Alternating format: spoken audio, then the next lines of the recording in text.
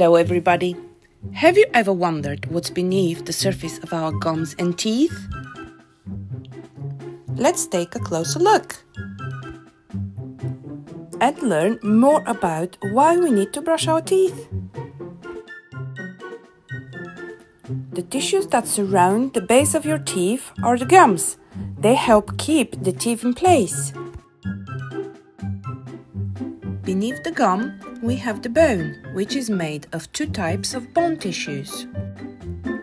The outside part is solid and hard.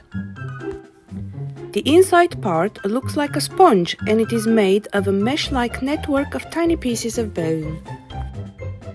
Each tooth has a crown above the gum, which is coated in hard enamel.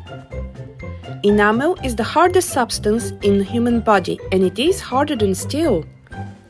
The enamel protects the softer dentine, forming the tooth root.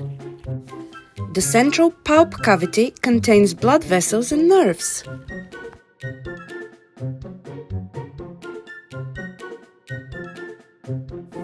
Every time we eat or drink anything sugary, our teeth are under acid attack for up to 1 hour. Saliva is produced by our salivary glands, which helps us swallow, digest food, and last but not least, helps protect our teeth against bacteria. Tooth decay happens when bacteria create a sticky layer over your teeth, which is called plaque.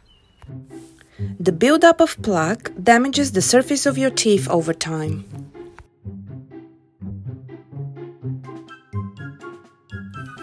There are a few simple rules to follow so we can make sure that we keep our teeth healthy.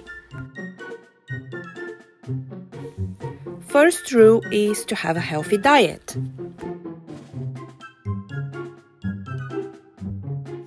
The second rule is limit sweet treats and juices to mealtimes only.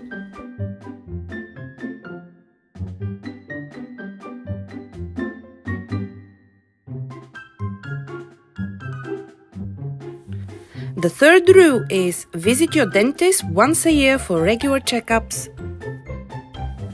And the last rule, but not least, brush your teeth twice a day, every day with a fluoride toothpaste.